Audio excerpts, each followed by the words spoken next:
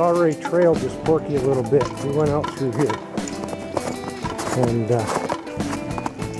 it looks like those tracks could have been made last night. And actually, it's hard to tell.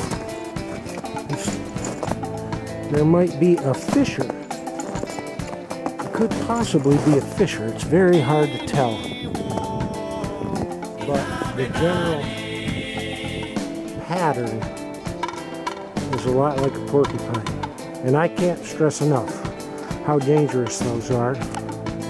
You never know. You let your feral children run around or your bird dog out here, something bad could happen to them. We're just going to take a look out here and see if we can't neutralize this threat. There's a nice stand of pines here. We'll check these out. This is a high probability area. Okay, we're just going to take a short jaunt out through here and follow these tracks.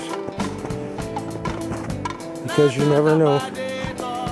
Most parents don't even think about how dangerous a porcupine can be until their child comes home with a mouthful of quills. The kid's prone to biting things. You know, he come up against one of these things, it could be a bad day for him.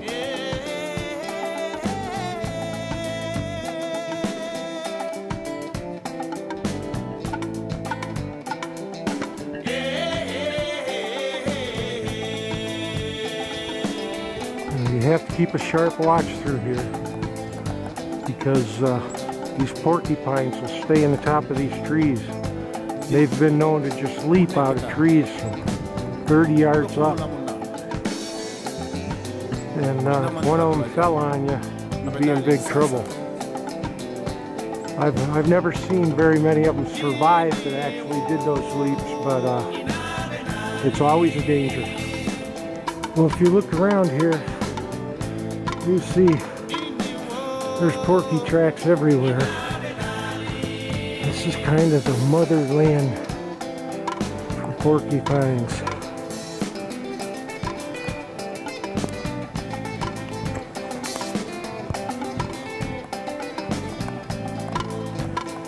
And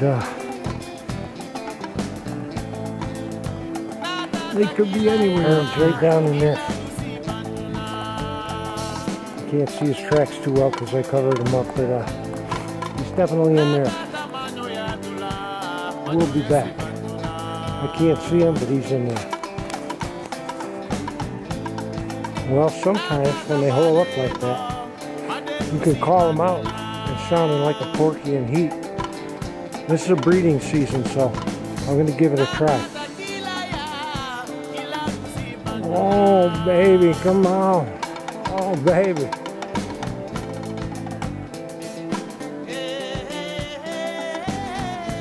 Okay, that doesn't seem to work.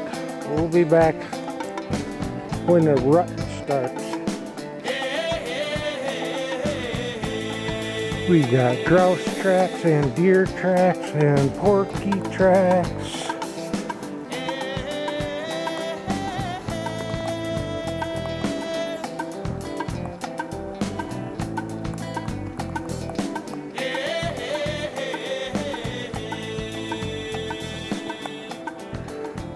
Everything lives here, right here.